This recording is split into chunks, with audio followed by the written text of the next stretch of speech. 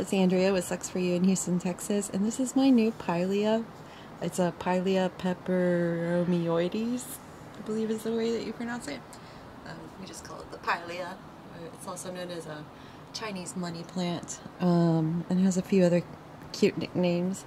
The thing with these guys is while they are succulent, as far as the leaves go, they're not terribly succulent, but you do have to be careful about overwatering them, and you want them in a nice fast draining dirt, preferably in a unglazed pot, clay, drainage hole at the bottom, and gonna kind of be looking for signs of the leaves drooping before you water them.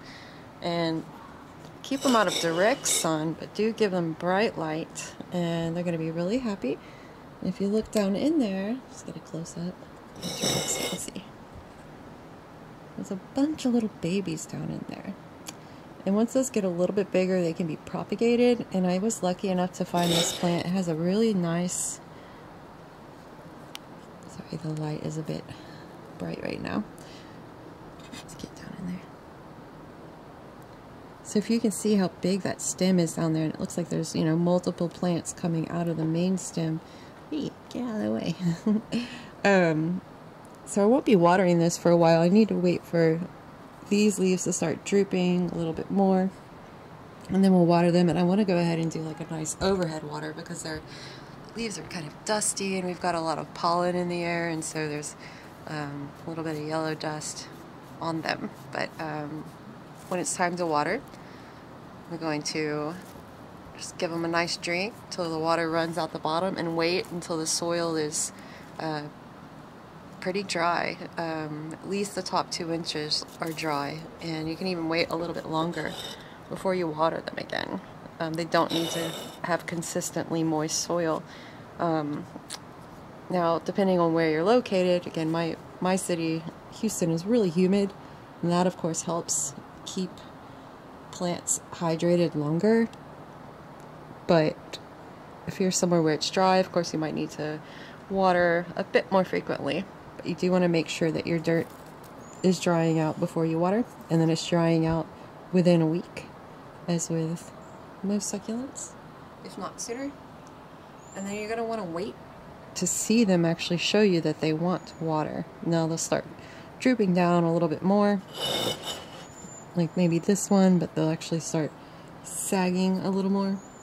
And you can touch them and feel them from time to time, so you can kind of get an idea of what it feels like when your plant is hydrated. And these all look nice and perky.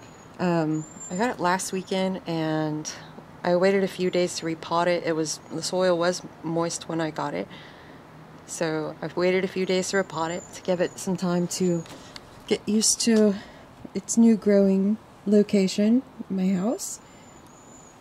And then a few days after getting it, I repotted it, and I still haven't watered it yet because the dirt that it was in was still moist, and there was a lot of it there. So while the original potting soil was very organic, I left that intact along the roots and just put the whole thing down into this fast draining soil. So I really love this plant.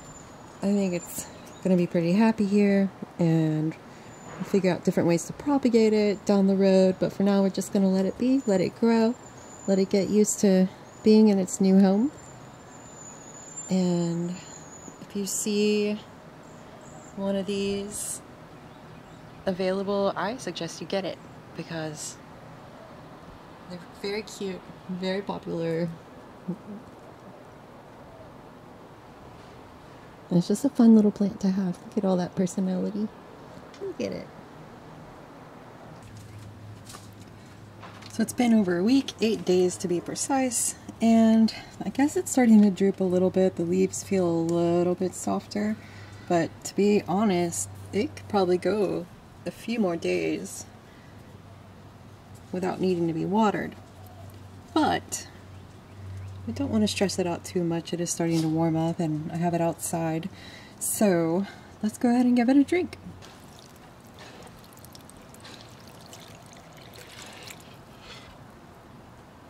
good. Should start seeing coming out of the bottom of the pot, the drainage holes. Again, they are in fast draining dirt. It's got pumice and turfus and expanded shale mixed in with topsoil. That's what I use for most of my succulents. And you know, a little organic, extra organic material is fine. Give it a good sip. And I am guessing I won't need to water these for at least 2 more weeks.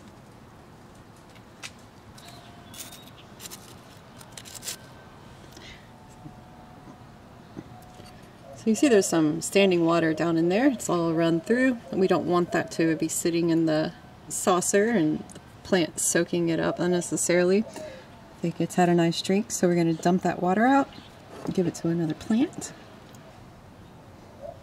This is a Germiopsis kirkii. I'm going to give it, it's also just a giant squirrel. There we go.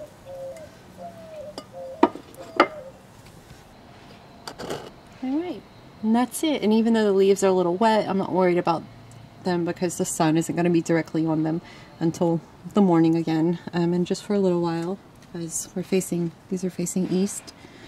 And that's it. I really love this little guy. So far so good. We'll try and propagate it down the road, but I wanted to give it at least a month in its new home to get used to, you know, life in Porchlandria. Look at those down there. Oh my gosh, you're so cute. The little tiny circles. And I think it's pretty obvious why these are becoming so popular, and you should be able to find one at a nursery near you if you haven't already. And this was about 10 bucks.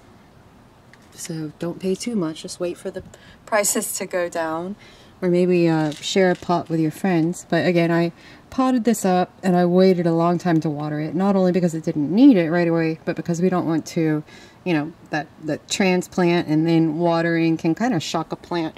So give it some time to get used to its new environment, give it some time to get used to its new pot, and then give it some water. And that's it. Thanks for watching, guys.